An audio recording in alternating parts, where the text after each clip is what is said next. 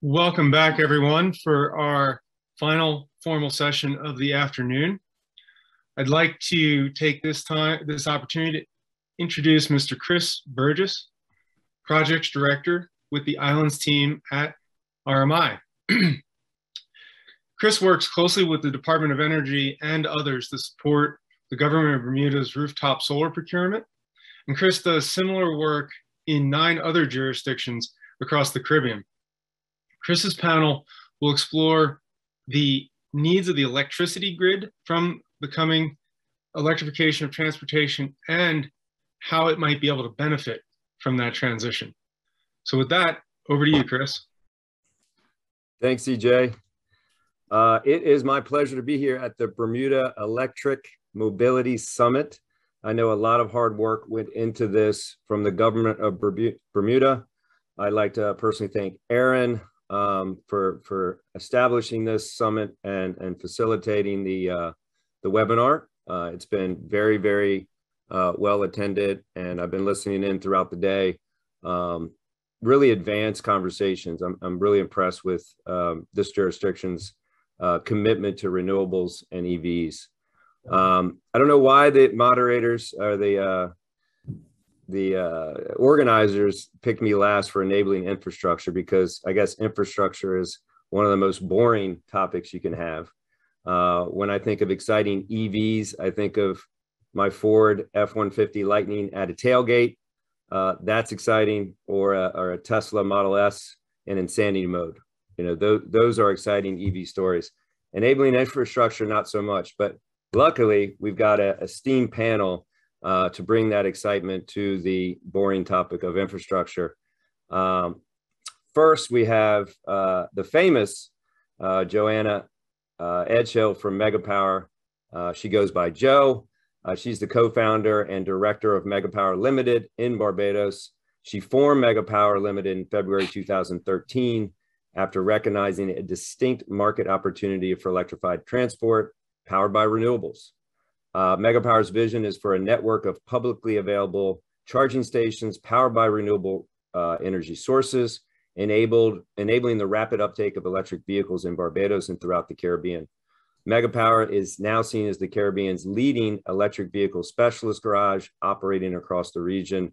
And I'd like to commend her on all the progress she's had in Barbados, and being featured in many worldwide publications, including Forbes. Very excited to have Jo with us. Second, we have Fabian Gentles from Belco. Fabian is a rock star there with the utility, a power system engineer currently serving as the system planning manager and grid operations for Belco. He's responsible for many, many things for the company, including coordinating and conducting the planning studies necessary to optimize and maintain safety, security, and reliability, as well as bulk transport, transmission distribution, retail licensing. He's also responsible for leading the integration of new capital projects, such as the first utility scale solar farm over there in Solar Finger, about a 6 megawatt plant, as well as the international, as well as the new public electric bus fleet. So really happy to have Fabian with us as well. We'll be hearing a presentation from Mr. Chris King of Siemens. Chris is the e-mobility strategic partner. He's a partner there at Siemens, leading the ecosystem and regulatory initiatives globally. Chris's board participation includes Advanced Energy Economy with my friend H.G. Chazelle, Smart Electric Power Association, and Smart Energy Europe. Chris has testified before Congress, several states, and international policymakers. He holds a bachelor's and a master's degree in science from Stanford and a doctorate in law. So really happy to have Chris King with us as we close out this afternoon session. And last but not least, we have James Jean-Louis from Zoom EV. James is an e-mobility specialist and entrepreneur for the last 30 years. And he's been at the senior management director level in automotive industry the last 10, most of which have been dedicated to electric vehicles, charging, and the infrastructure sector. So great. So I'm really happy to have this panel with us this afternoon. I think we will kick off. Who's kicking us off here? Is that going to be Chris?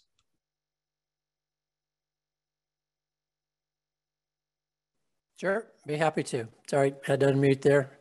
Thanks, Chris. Thanks for the great introduction, Chris. I'm going to share my screen now and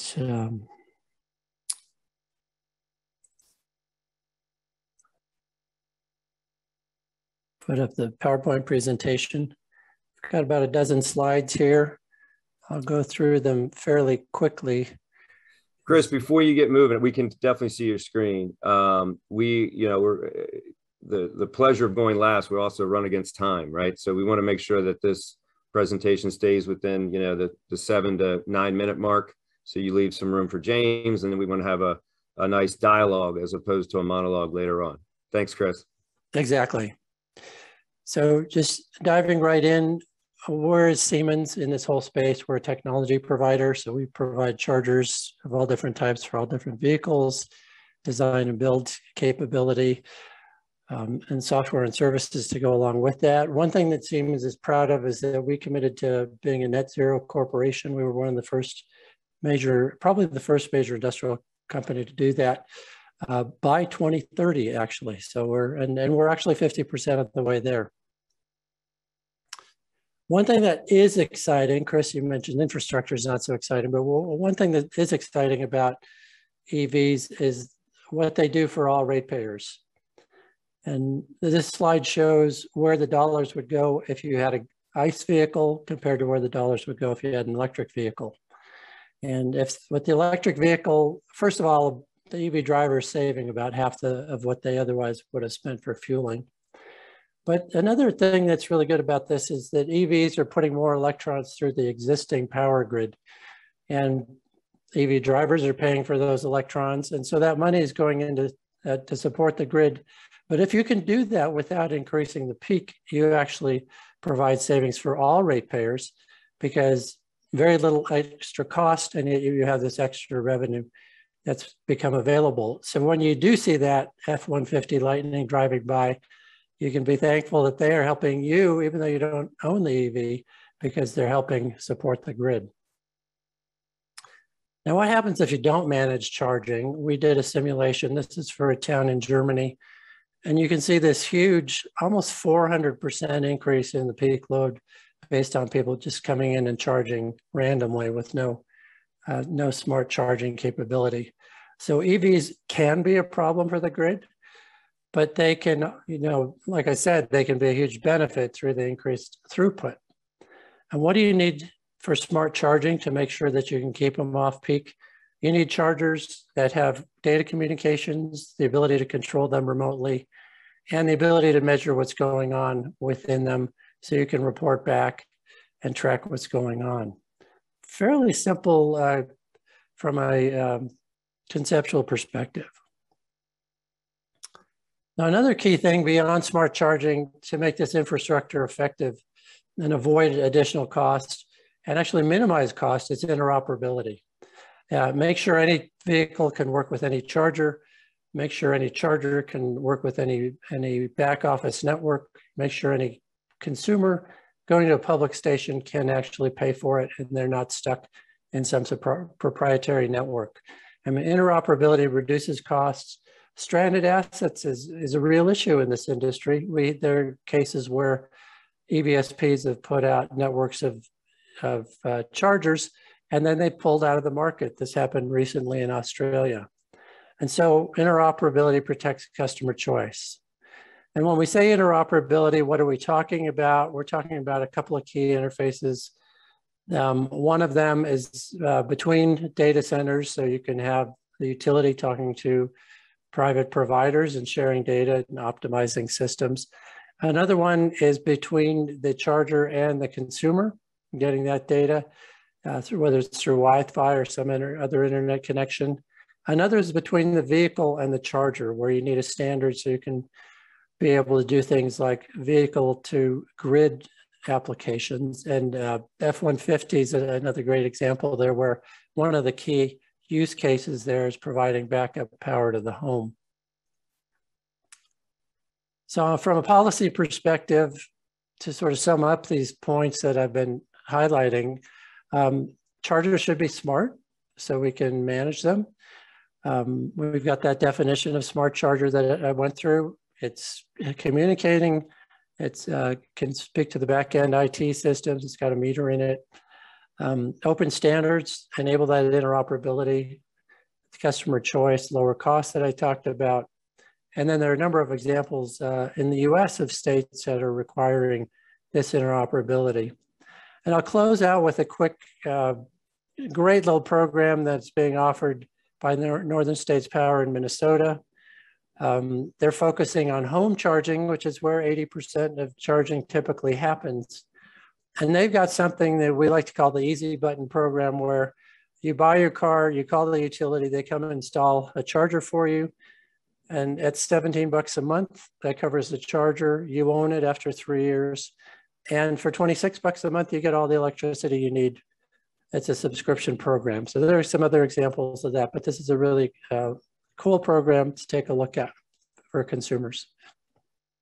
So with that, I'll wind up and turn it back to you, Chris, so we can move on. Thanks, Chris. Yeah, I love the easy button concept. And thanks for your general overview and, bringing in some European and some American perspectives on infrastructure, which all the islands can certainly learn from, but not completely adopt, given the fact that, all the islands in the Caribbean are their own ISOs, right? They're their own grids, and they can't lean back on, the largest electricity market in the Western Hemisphere, such as PJM, to worry about capacity and stability on the line. So our next speaker is Fabian from Belco, and he's going to speak about the Bermuda context when it comes to enabling infrastructure.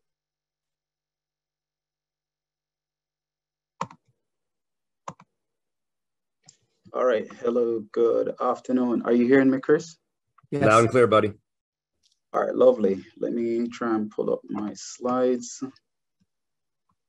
Yep. They're up, man. You're up? All right. Good. Let me just maximize. Yeah. All right. So good afternoon, everyone. Thanks for your time today, and thanks for the invite to be here to sort of speak through enabling infrastructure and just some of the thoughts from the Belco standpoint. I'll jump right into things. Now, just to give a sort of quick overview in terms of the Belco service territory, I think everyone's aware Belco is a very small island. It's about 21 square miles, which does make the island ideal for e-mobility. Now, in terms of the electric, well, in terms of the vehicles on island, as you'll see probably on the right, there's probably 40,000 plus vehicles on island at the moment, which that does present an opportunity for e-mobility. There is some charging infrastructure, and I basically just pull a bit of that information, which is what I'm representing in the lower portion of the L2 charging pedestals. Now, importantly, in terms of the grid, which is what I want to especially focus on, the installed capacity for on the island is around 140 megawatts. That's what plant installed capacity is. The peak loading on the system is about 102, that's a peak load from last year. There are 6.8 megawatt. There's 6.8 megawatt of distributed behind the meter solar PV installed in Bermuda right now. There's also a 6 megawatt solar PV scale plant that is upcoming very shortly to be commissioned onto the grid. And there's also a utility scale BESS or battery energy storage system. It's a 10 megawatt system at 5 megawatt hours. It's installed at the central plant as well. And I have some information here around the transmission voltages are 22 and 33 kV. There's about 211 kilometers of network. There's a distribution, which is our primary overhead distribution, 1.6. It's about 180 kilometers. And in terms of residential customers on the island, there's about 32,000 customers. So that's just a kind of the layout Bermuda context and what Bermuda service territory looks like. Now, in terms of what I want to discuss or get into today, when we talk about e-mobility, one of the bigger focus from the utility and from the planning standpoint is not just EVs. EVs are a part of a broader picture around distributed energy resources. And that's sort of the lens that we tend to look from. And that's mostly the perspective I'm going to speak from this afternoon. In the previous slide, I shared that there is solar PV on island, rooftop solar PV. There's about 6.8. That number does continue to grow. We do have the grid scale solar plant that is on the way. We do also have the large scale energy storage, utility scale. And I expect that even in the coming years or so, we will need energy storage on the island as well. So when we talk about enabling infrastructure for e-mobility, it's not strictly just for EVs and the like. We're talking about all the distributed resource technologies that infrastructure will need to accommodate or to allow the transition of.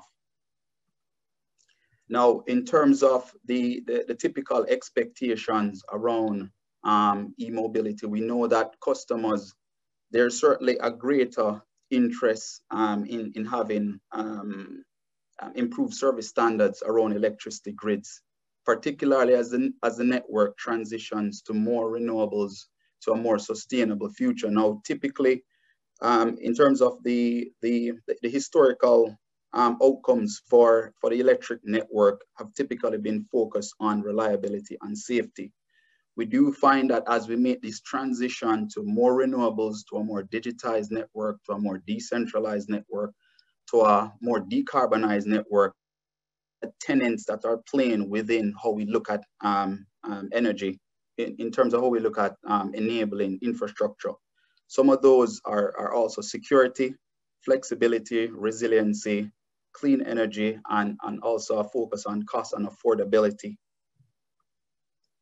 Now, in terms of infrastructure, as I mentioned, customers' interests are evolving. We do see that there are new sort of operational risks that are presenting themselves, which do change how we look at enabling infrastructure and the investments around that.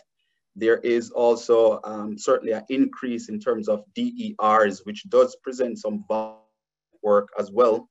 And we do realize also that there are grids that are also creating new opportunities in terms of the T&D work streams. Now, all of this is significant for us because as we talk about enabling infrastructure, the significant thing for the utility is to look at grid modernization. Grid modernization effectively is tied to the enabling infrastructure. And the grid modernization, it's a term that's pretty broad in its context, but we're going to speak a little bit about some of what that means from the utility standpoint this afternoon. Now, the first question is, what's grid modernization? Basically, this is a process of upgrading the existing grid infrastructure and incorporating new technologies to make the grid smarter. There's certainly been a lot of dialogue and literature out there around smart grid. This is certainly something that we have to factor and incorporate in terms of how we look at the enabling infrastructure. And what is smart grid? Smart grid is mostly, it's a digital technology that will allow for two-way communication between the utility and its customers and allow for sensing and monitoring along our T&D networks to optimize how the network is used by our customer. And basically what you're seeing in terms of the diagram before us, what we're looking at in terms of how the network is going to evolve, we expect there are going to be more EVs on the network, which you can see here. There will be distributed resources, but there will need to be that infrastructure that sits behind all of these resources to, one, allow power to flow, because we do expect that as there are increased EVs on the network, the loading on the network will increase. So we will have to upgrade our network infrastructure, our transmission and distribution circuits in order to allow that power to flow, in order to minimize any possibility of congestion. We expect as well that we will have to improve the deployment of our communication networks. There will be a lot more communication taking place between the utility and customer within this new Utility 2.0. And we will need to deploy technologies that allow us to have that communication. Now, once we start having this communication, there will be more data that will be aggregated within the utilities. So there will be need for new technologies that incorporate more controls. There will be need for technology that will allow us to to also have the intelligence to make useful decisions around all this information that is coming back to us. And there will also be need to make this information accessible to the customers.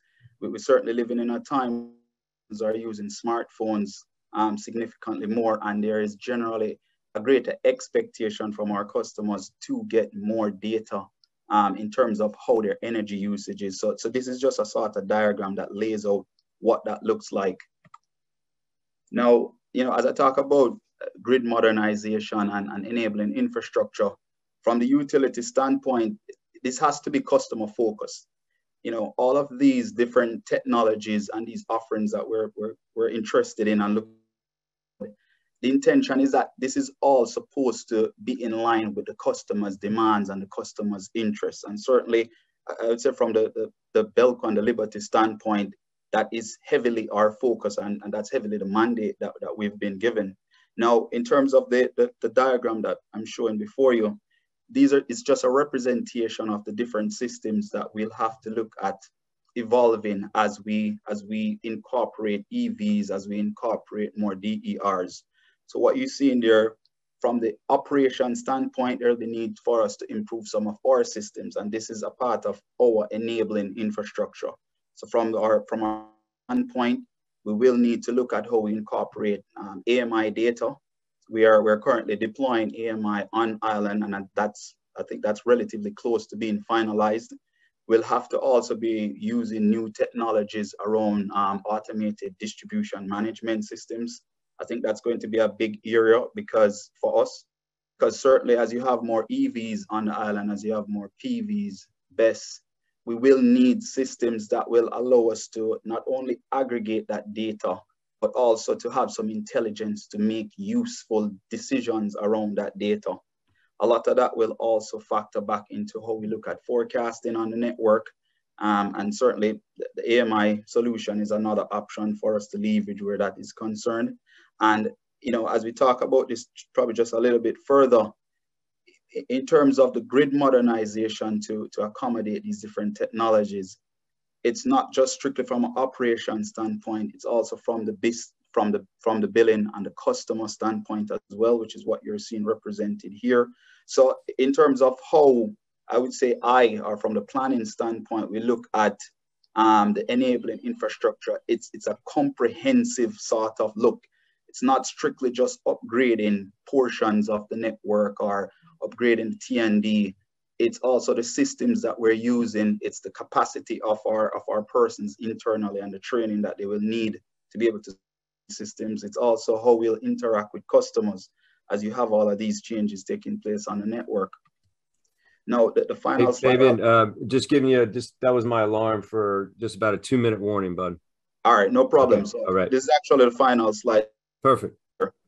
So the thing is this, what's the value proposition for e-mobility as we talk about enabling infrastructure and grid modernization? So one, we expect that there will be smart charging that will be used for EVs going forward. And what that will allow is a few things. One, there will be the option or there will be the opportunity to have dynamic pricing, electricity prices. So with charging, we'll have the ability to use time of use rates. We'll have probably public charge that we'll also be able to incorporate. Also, there's the integration with grid edge technology. This is especially focused on AMI incorporation. There'll be new from charging. There'll be the opportunity to lower cost to serve peak loads, because certainly with smart charging, there's an opportunity to do load shifting and demand response. We'll also be able to better utilize our assets just based on the amount of information that will be coming into the utility. There's an opportunity for new investments. So we already know that there will be new charging infrastructure. We'll certainly need to do upgrades to our substations and our feeder circuits, because there will be increased load on our circuits. And also there's an opportunity to look at improving some of our aged assets and also look at how we can make resilient as we upgrade some of these assets. The next point, I would say there are new services that we expect that will come out of this. So there will be new business models to support some of the owners, also to provide real-time intelligence to customers, just to facilitate new sorts of interactions between the grid operator and customers. The next point is additional load. So there's expectation that we will have more revenues once there's more load on the network. And that also gives us the opportunity to eventually be able to lower electricity rates, because there's less pressure in terms of revenue requirements once there's a volume of load to spread that revenue across. I'd say the final point is ancillary services. And what this is basically, once we have these larger EV fleet and operators around the island, there's an opportunity for them to supply their own demand, or even supply power back into the grid. I'll wrap up there just because I'm mindful of the time. Thanks, Fabian. That's very, very, very informative. Thank you very much. I'm sure your voice will be heard throughout this dialogue that I want to provoke now. It's great to have leadership from Barbados here with us, because everyone in the Caribbean is looking at them as some of the early adopters, particularly when it comes to personal vehicles and being able to charge those economically there in Barbados. So I want to turn to Jo and just invite her to share her experience with enabling infrastructure there in Barbados, where you have quite a number of personal EVs. Good afternoon, everyone. Chris, do you hear me okay? Perfectly. Great. Okay, thank you for having me this afternoon. And also thanks for having James John Louis, because it makes my work a lot easier. He's been a mentor to Megapower and to me personally since starting the business in 2013. So it's great to have him on the line here today. I will share my screen. I have 5 quick slides, but really it's just to start the conversation. It's not a presentation as such. So let me do that now. Hopefully this, there. And Jo, since you've got the personal relationship with James, feel free to put him on the spot at any given time. I will. All right. James and I have been to the UK, well, he lives there, Jamaica and Barbados together. This is giving me a little bit of trouble to share my screen. I do have a new computer, which is maybe part of it. Do you have the slides I would have sent? Yes, yeah, I believe I can start speaking in any case. Yeah. I visited Bermuda in 2011 before I formed Megapower, but my memory of it, and especially at 21 square miles, and given Barbados is 166 square miles, considerably bigger, although still very small, I don't see why what we've done here in terms of changing the driving landscape and rolling out charging infrastructure could be any different, if not faster and quicker for Bermuda to achieve. So this is the final, or if we could start at the top of the slide. Yeah, that's the 4th slide. Yeah, if we can start at the top. There you go. Great, okay. So this is a photo actually of one of our chargers supplied by James. It's a double outlet charging point, and this is a Nissan Leaf plugged in. So this is an illustration of what we're doing here in Barbados. What you can't see from the photo is it's under a solar carport. And Megapower's vision has been and continues to be to promote the uptake of electric vehicles powered by renewable energy. And what we have in Barbados in terms of enabling that and linked to enabling infrastructure is, from our government, we have a clear energy policy, which includes electric mobility and which includes looking to the year 2030 to be 100% renewable generation. And I mean, that's a big statement piece. How we're going to get there, there are some actions to get there. But certainly having that from the government has really been enabling for the business. We also have a very active electric utility, and it's a sole utility, similar to Bermuda. And so in that sense, when you have the key players, really, the government and the electric utility on board for electric vehicle uptake, it's been tremendous. And if I look to Megapower's last quarter sales, I'm seeing that with the government as well. So 25% of our sales has gone to government entities in the last quarter. Hey, Joe, just a question on the charging infrastructure there. As you said, it's under the canopy. Is it safe to assume that the canopy in Barbados is kind of a buy all, sell all, or is that sort of off grid? No, however, outside of my office, we have taken a 5 kilowatt peak system off grid, and it's linked to a 15 kilowatt hour old 2012 Nissan Leaf modules that we created a battery pack from. So we're trialing that in the office, and I've got 5 ACs, a fridge, a dishwasher, kettle, microwave, etc. Typical office stuff that's powered by solar, but the one in the photo is not. But what we've been looking to do with the batteries is the potential to repurpose them as well as to link them to the charging infrastructure. This is a very quick snapshot. So this is where we are now. So roughly 50% of our operational transport board public bus fleet is now electric. And that's happened in the last year. So that's really, really new to Barbados. So there are about 90 buses in operation. That should grow to about 130, but 49 of them are the BYD K8RA. And at all the bus terminals, or the 3 major bus terminals where the buses sleep overnight, there's a charging point allocated per bus. As the fleet expands, there might be some sharing, and we might look to, what is the most optimum charging infrastructure for the buses in order to manage, again, the demand. The buses come into the terminal at midnight, they all plug in, what does that look like for our island grid? So that's all still being figured out, but there are 49 now here. In the last year as well, we've introduced the MG ZS, which is a mid-size electric SUV. And what we've done, I guess, in the last year, which was different to previous years, is that we included a complimentary home charger in the sale of the vehicle.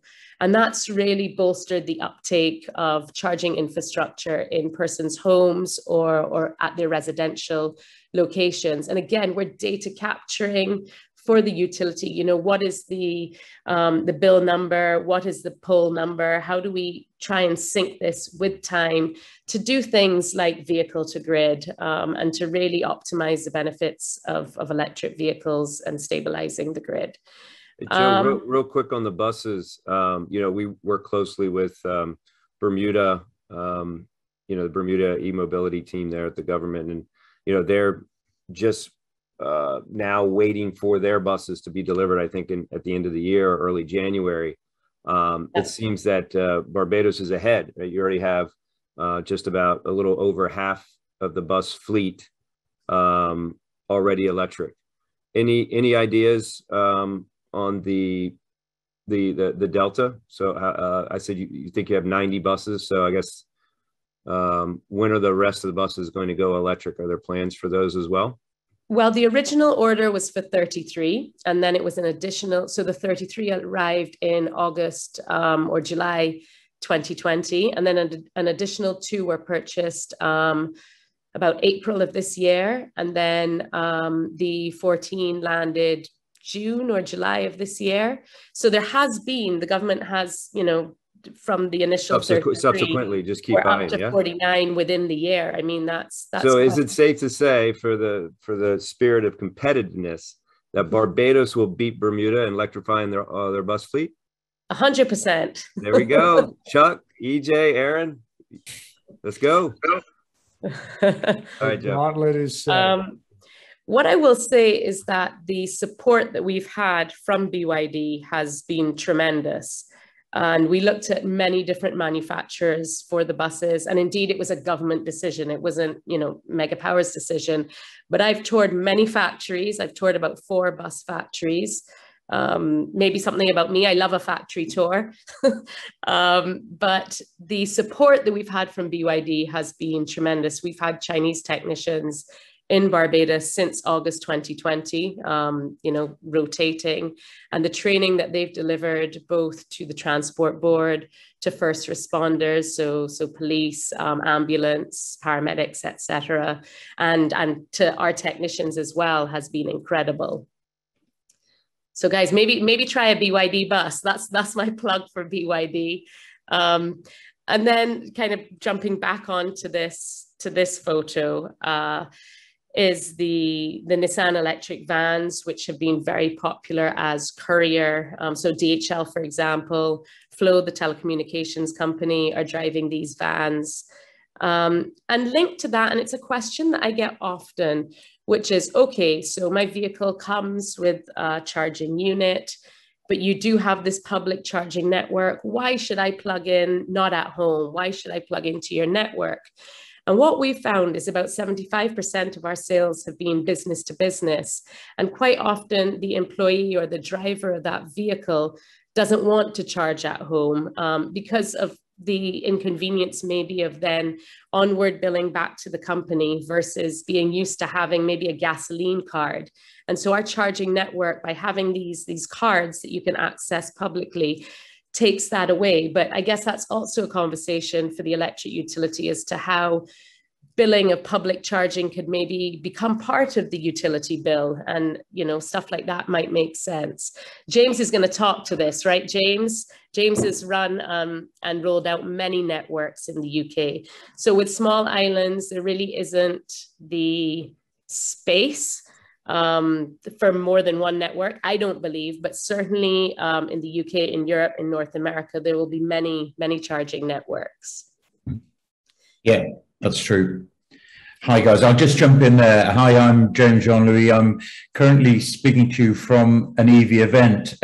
Every year there has been held the low carbon vehicle event in the middle of England. Last year we didn't have it, so we're in the middle of a 2-day event, and I've spent all day talking about electric vehicles and infrastructure, and I'm currently in a hotel, so excuse the background, but I'm really delighted to have been invited to come and share my thoughts with you in terms of what things should be considered. And it's been an absolute pleasure working with Joe and Megapower and the team to supply and support with the charging infrastructure, and indeed as we grow forward. And one of the tasks I have been doing today is looking at the next generation of charging equipment that we're planning to bring over to the Caribbean, over to Barbados particularly. And I think I'm going back, I've had over 30 years in the automotive sector, and the last 10 years have been dedicated to electric vehicles. I actually started one of the very first charge point supply and installation companies here in the UK, when you could actually count the number of cars that were available on one hand, i.e. 5, and 3 of them were the same car. They were the Mitsubishi i-MiEV, which was also a Citroen and a Peugeot. So effectively, that just makes it 3 cars that were available. And now every car manufacturer that you can think of has a plug-in or a full electric offering, not just across their badge, but across all the levels within their range, which just shows where we're going. We're now over 250,000 pure electric vehicles here in the UK, and this market here is on fire.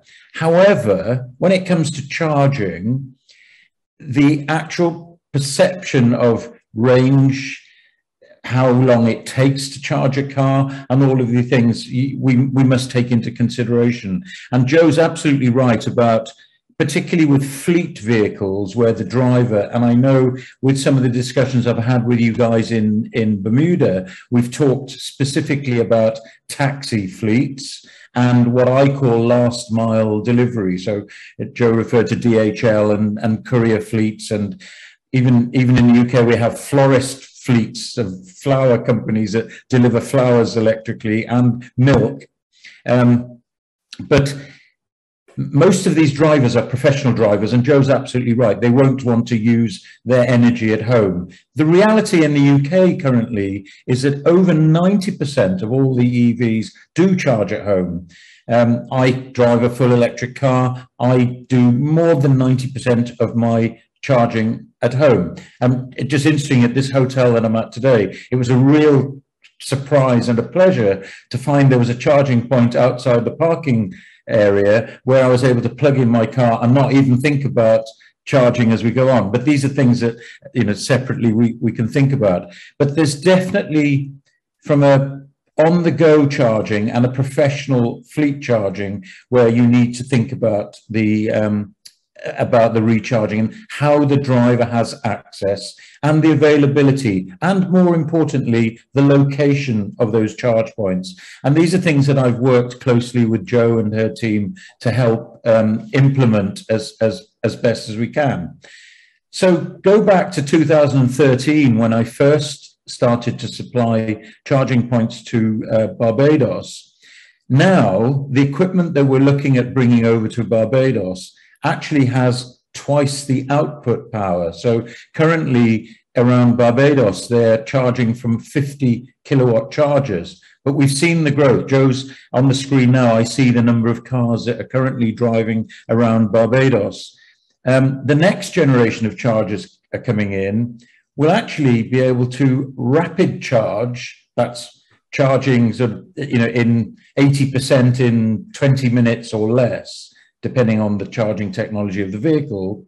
Now we're looking at those similar sized units in terms of footprint, but we'll be able to charge 2 cars at the same time. So for taxi fleets and courier drivers and delivery drivers, which what we've been focusing on, this is a real game changer in terms of the space you need. However, it's really been interesting to listen to the power availability and generation in your country, because we have to factor all of these things in, because it's all very well me saying you need to double the output of your charger, but then of course you need double the power to power it. So there's so many considerations that have to be taken. But just looking at where we are in what is relatively a very short space of time, number one, vehicle technology has changed.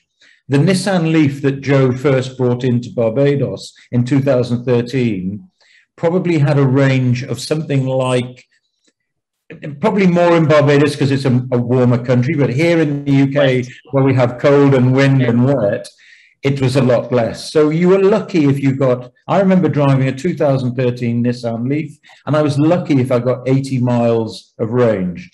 The latest car, which is exactly the same size, okay, maybe a more up-to-date shape, but the footprint of the battery pack, so the envelope of the battery pack, is exactly the same. And that car's range now has more than 3 times the original range in a very short space of time. So it just shows what technology is coming in with the cars. The good thing for an island like Bermuda, of course, then, is if you're only 20, did we say 20 miles or 23? 23. So actually, in terms of range and the new vehicles that are available, the charging requirements and the charging frequency, by definition, once the car's charged, are actually going to be less, because you'll have to go around the island a few times, I guess, to do 250 miles. So these are all things that are in favor of a nation like Bermuda in terms of the amount of chargers you have and where you have them. However, if we stick with the topic of fleets, depot charging, so the Transport Board in Barbados, DHL Couriers Yard, the customers that Megapower have supplied vehicles for, a lot of those actually have what we call depot charging. So they're on site at the depot for only the use of the drivers of those vehicles there.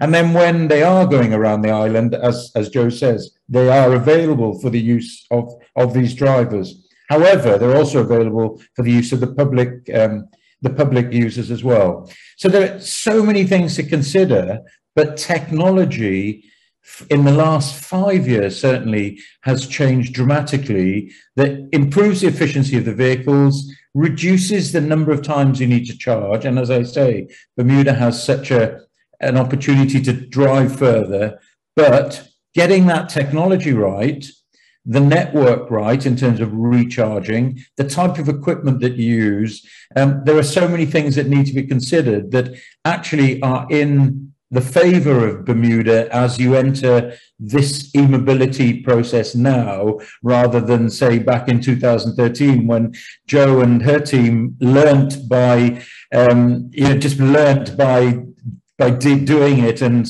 understanding what was needed. So there's a huge amount of experience, particularly from Megapower, that can support you guys on the island at Bermuda to have a really cool, efficient, and useful network for the rapid growth of e-mobility in Bermuda. Speaking of the network, James, I think it's important, your perspective and Joe's perspective on the client side, on the actual driver and the charging are incredibly important for user uptake and the transition. But, I've been working with the Carolec utilities in the Caribbean for a long time, and, they are not the same in terms of a continental, utility. So they really have to understand every electron and really every minute of capacity that they have to provide. And I'd like to hear more from, Fabian and Chris, and perhaps Joe and yourself, James, on what the utility should be doing to forecast EV adoption. What should they be doing to perhaps invest in infrastructure, as Fabian had noted, for the readiness of EV charging from a capacity standpoint and really a cost standpoint. I think there was a situation in Bermuda where, charging the buses at night would invoke a capacity charge, which would be a little bit detrimental to the economics. So we talk about, time of use and putting vehicles on the grid that are in a fleet that could be favorable to the utility and favorable to their dispatch, which again has to be all self-control because they can't lean back on a big transmission network and just pull cheap power down the middle of the night, right? They have to generate every electron themselves. So I'd like to start that conversation because we only have about 4 more minutes before I have to hand this back over. Oh gosh, where to start? I'll take cost sharing. I'll let James or maybe the utility talk about utility matters and the grid. But in terms of getting across a charging network that is focused on the customer, where do people actually want to charge? I think cost sharing for us has been critical. So both in terms of cost sharing with the electric utility, but then also looking to other private sector, striking agreements, charging infrastructure agreements with landlords, looking to the hotels whereby charging infrastructure can help them hit some of their green targets as to get different certification and such. But really, it's that partnership that has made rolling out. And in Barbados, we have 35 publicly accessible charging points. And that wouldn't have been possible without partnership, both in terms of the electric utility, who funded 75% of our CHAdeMO Ultra chargers, which are the ones that will charge to 80% in 20 minutes, to then private sector as well, whereby Megapower will put the charging unit there, but we expect the private sector to either give some or all of the power, run the cabling and the concrete foundation, or some of the infrastructure to come from them. And then that gives buy-in to the partnership as well, where we're putting chargers where the landlords want it and where we're saying, okay, we're going to maintain and support this. Well, let's go back to, I think what Denton had mentioned. The residential community is robust and strong in Bermuda. I think, James, you mentioned that 90+% of EG charging is done at home.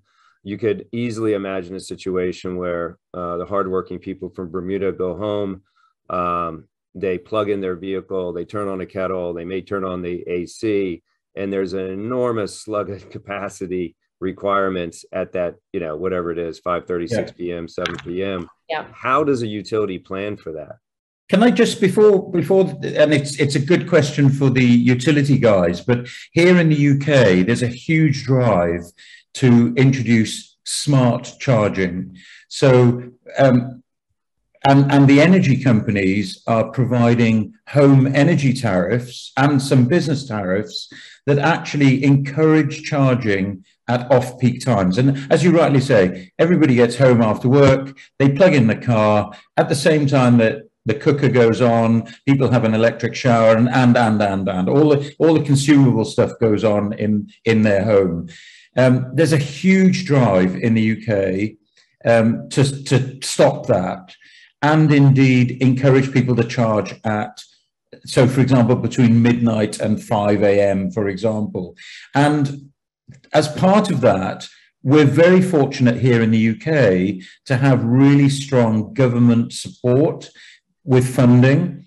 Even home charging is supported. We currently have a home electric vehicle charging grant fund, and that gives every homeowner £350 against the cost of the supply and installation of their charger, on condition that they fit a smart charger that enables their charger to be able to link with a smart energy tariff. So, and there are a number of energy providers here in the UK that then enables them to charge between midnight and 5 a.m. or whatever the low cost. Let me ask you. So I get home in my Tesla, and the battery still has 50% charge. I plug in, but the smart charger is communicating with the utility. And the car. Yeah, and the car. And the utility basically says, no, Chris, you're not charging your vehicle right now. Exactly. You're 50%, and we need it for other purposes. It keeps plugged in, it's locked. And then at 12:01, my vehicle starts to charge when the utility is ready. Is that happening now? Exactly that. And I drive a Jaguar I-Pace, a full electric Jaguar currently. I actually tell my app that comes with the car that's linked to my charger, what time do I need my car again? So, I mean, people say to me, how long does it take to charge my car? And I say 1 minute. And they go, wow, you must have a really fast charger. I say, no, I plug it in and I go to sleep. So that's all I have to do. The clever or the smart charging now that's available means that I tell my car or my app that's linked to my utility company. In this case, it's an energy company called Octopus Energy. And it actually tells the app tells the energy company that I need my car at 7 a.m. or it may be 11 a.m. in the morning. And the utility company then says, right, the demand for that night and the peaks are going to be, as you say, 6 o'clock is going to be the peak. So let's charge that car, even maybe full power between midnight and 5, reduce power when there's, but to make sure that the power, the graph, if you like, of that power, the estimate of usage over that time is taken into account. So yeah, you're absolutely right. It's very smart and intelligent charger that links utility to car to charger, and that's what we're seeing here. And well, the next generation. Can I jump in here? Yeah. We've been talking about technology a lot, and I want to come in with what I think is a practical suggestion for Bermuda, which is another best practice which California is doing, which is simply putting a plan together, putting that forecast together. When are the EVs coming? What type of EVs? What's the time frame? What kind of charging requirements do they have? How are those going to be fulfilled? How much is going to be at home? What's going to be public? Do we need any fast chargers? And what are the other policies that we need, like time of use rates? One of the benefits of the UK is you have the competitive retail market. So this goes all the way back to what does the electricity market look like? What does grid modernization look like? But there needs to be at least a concept from the start on how this can all work together. And then all these pieces will need to be defined within that going forward as well. And there are great practices in states, in the UK, and so on, in Barbados So it starts with a comprehensive plan. So that comprehensive plan, I guess the foundation of that plan is just how many EVs does Bermuda expect over X horizon, X period, right? And of course, Bermuda can limit the number based on infrastructure and things of that nature. I'd like to hear from Fabian, who I think it's just 3 words that I wanted to say. 3 words, James, just like your name. It's collaboration, partnership. That's 2 words. And if you get the energy company working with government, working with the charging networks and the vehicles and the customers, it works. Perfect. All right, Fabian, how are we going to enable this infrastructure from your perspective to be able to charge my Tesla at 12:01? All right. I'm glad that you asked that question, and I've been waiting for a chance to chime in. I think in terms of the mention of cooperation that's going to be a huge part going to go about doing this. So I can share that internally, what we've been doing in terms of looking at EV, we currently have a model that that gives us an adoption rate around EVs for Bermuda. So internally, we have developed a model. We do have a sense of what the EV adoption will look like over the next 30 or 40 years for Bermuda. And the model not only looks at the increased capacity and energy requirements on the network, but also we go into more detail to look at how the adoption rate looks like, what it looks like for the different vehicle classes in Bermuda. So that's kind of one of the first starting point for us. But I will say that, you know, in addition to work that's being done internally by the utility, there's also a huge need for us to collaborate with different stakeholders and interest groups in Bermuda. It cannot be a case that the utility is thinking, are looking at enabling infrastructure in and of ourselves. There is certainly a need for that engagement, for that collaboration. As we further develop our capacities to develop what these EV rates will look like, we're also doing some internal modeling to look at what the impact of EVs will look like around the network. And that's especially why we need to have these discussions with our stakeholders. We need to get a sense of what will be the sort of issues we'll have to contend with in terms of network congestion, in terms of power quality. But that's certainly, you know, and I'm going to keep driving this point home, it has to be done as a collaborative effort. So there are steps that are already being taken internally to develop that plan in terms of how we're going to adopt and enable EVs. But I think that the big piece that we still need to discuss and get into certainly is just that engagement across all the groups, so that done in a coherent fashion, and one that makes sense for Bermuda. Thanks, Fabian. I'm giving you my round of applause through Zoom.